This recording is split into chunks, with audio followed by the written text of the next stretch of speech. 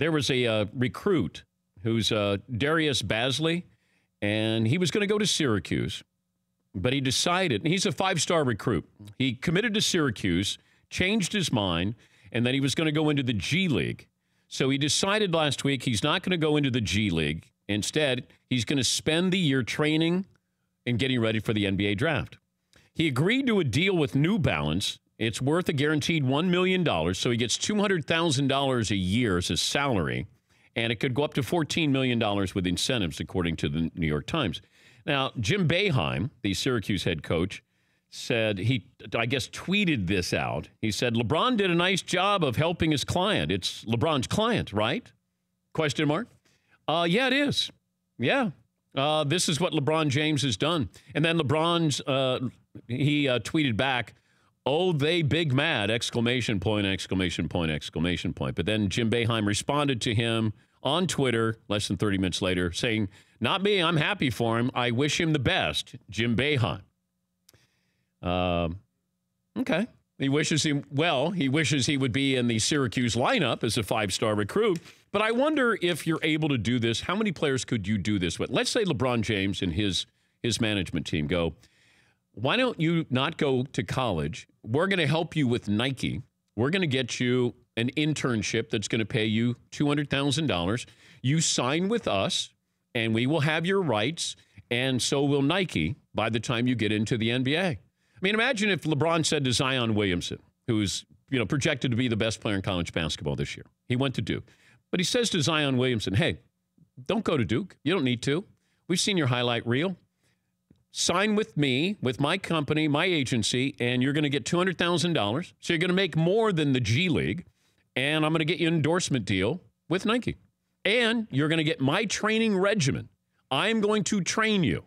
Yeah, Paul. I think this is absolutely just step one for LeBron and his team. I wouldn't be surprised in 5 years if LeBron has an IMG Academy, because who's going to be a better recruiter, LeBron James or Mike Krzyzewski? Believe me, Duke is a great place to go for 1 year, but there's no money there. You got to delay it. The other thing, LeBron and his guys may be getting these guys on the cheap because New Balance is getting this kid now before he's the number one draft choice. Yes, it feels like LeBron and his people are in a unique position to do this too, because random sports agency can't really pull this off. Yep. I feel like it says a lot about the player when it's LeBron that's choosing you, not Jimmy Lipper agent. Yeah, I think if you're able to say, I'm going to train you, you're going to have access to everything that I have. And if we set up an academy, we set up a camp, it's in Los Angeles, I'm going to be able to see you occasionally. When I don't have a game, I can go over there. He's not going to scrimmage against them, but it feels like you could have a group of 5 to 10 where Nike's going to benefit from this. Yes, McLevin. Playing devil's advocate, what about the notoriety of playing for Duke and being on national TV and ESPN and Big Zion Williamson does not need that notoriety. Really? Even the Final Four? No, he's famous. Say the second or third player who's not quite as famous as him. Well, yeah, there's always going to be the trade-off of, even if you went to the G League, you're not going to, we might show your highlights on SportsCenter, but you're going to be, you're going to be down the list before you get on SportsCenter there.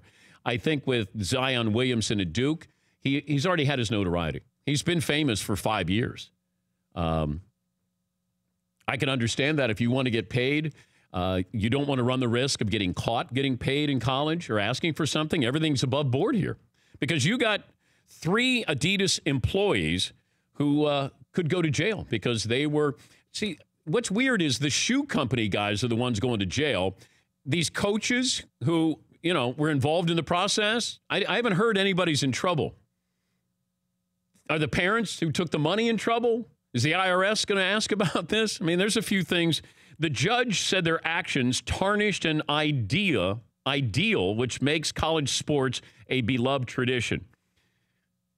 What is this judge thinking? Does this judge know what happens in college sports?